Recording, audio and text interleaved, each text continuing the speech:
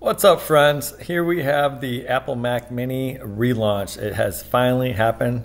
I personally am a fan of the Mac Mini series. I've been waiting for this for the past 2 years, and it is here. So we can see that the Apple Mac Mini comes with either the M4 or the M4 Pro chip. Here I have highlighted the M4 Pro chip. This is something I absolutely do not need, but I'm still considering anyways, just because I love the redesign that they did.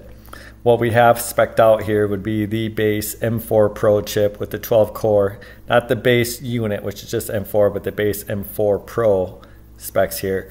With 12 core CPU, 16 core GPU, and 16 core neural engine. Has the 24 gigabytes of unified memory. Now 24 gigabytes turns out to be the minimum on the Apple M4 Pro chip. Now if you get the M4 chip, it still comes with a minimum of 16 gigabytes.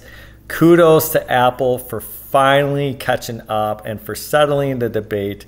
In this world nowadays, when you're doing compute, you need 16 gigabytes. I don't care who you are. I know there's some people out there that can get by fine without 8, but it doesn't mean that manufacturers shouldn't ship without at least 16.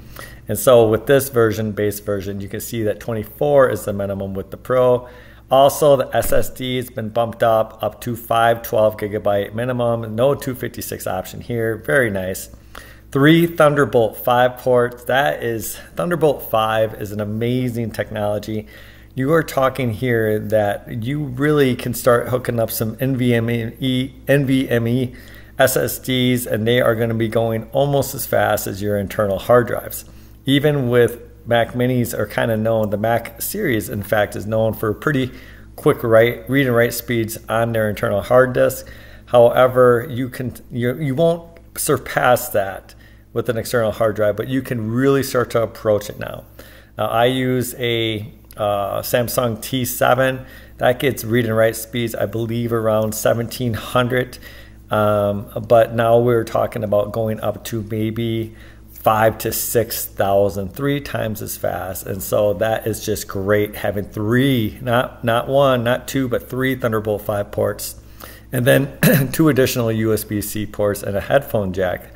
Very odd that they have that, and an HDMI port. I say it's odd, it's really nice that they have a headphone jack, but knowing Apple, I figured that would be going away sometime soon. Okay, come down here, we can see typical Apple, as they always do. Their upcharges are just absolutely crazy. So if you're getting this, I do believe that this engine is probably their best price right here. If you're looking for an upgrade that's somewhat reasonable, it would be the M4 Pro chip with the 14 core, 20 core GPU, 16 core neural engine. That's because you're getting 4 extra cores on your GPU, 2 extra cores on your CPU for $200 extra. But I could never ever justify, at least for my budget, paying $400 for 24 gigs more memory, or $600 for the 64, which is 40 gigs more memory. Especially because Apple, now the way RAM works on these M series is a little bit different, but it's not that expensive. This is where Apple makes a ton of money, is on the markup of this internal RAM and of the storage. You can see a 1 terabyte SSD storage, a $200 increase over 512. 2 terabytes, $600, 4 terabytes, $1,200, 8 terabytes, $2,400. These prices are absolutely insane. This is just Apple being Apple and just bending you over backwards. But the weird thing is that the Mac Mini series, the base level unit on both the M4 and the M4 Pro is fairly priced. So if I come down here, I take this away, I'm looking at this $13.99 for this system. This is absolutely not a bad system in any way, shape, or form. This is competitive with anything that you can build over in the Windows environment, okay? And that goes especially for the M4, just the base M4, which starts at $599 with 16 gigabytes of RAM. However, once you start adding things on, it quickly gets spendy, okay? Anyways, let me know what you think. The redesign, this is much smaller than the current Mac Mini. It's a little bit taller. They ended up putting the power button on the bottom, which I think is the dumbest possible thing they could do. But that's neither here or there. I usually don't turn off my Mac Minis very often anyway, so I don't know how big of a deal that is, but it just seems silly that they would put it there. 2 USB-C ports on the front. Then of course, again, 3 Thunderbolt 5 ports. So you got 5 ports, more than enough to handle more of your stuff. If you're like me, you have additional things that you can plug in to expand that even more. So tell me what you think below. I myself am very happy with this.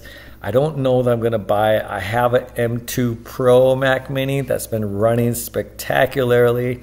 I don't think that the M4 Pro shows enough of an improvement in performance for me to justify getting a new computer. I'm trying to think in my mind if I can somehow justify giving my old one to my son, but he doesn't really need it. He just uses a Chromebook.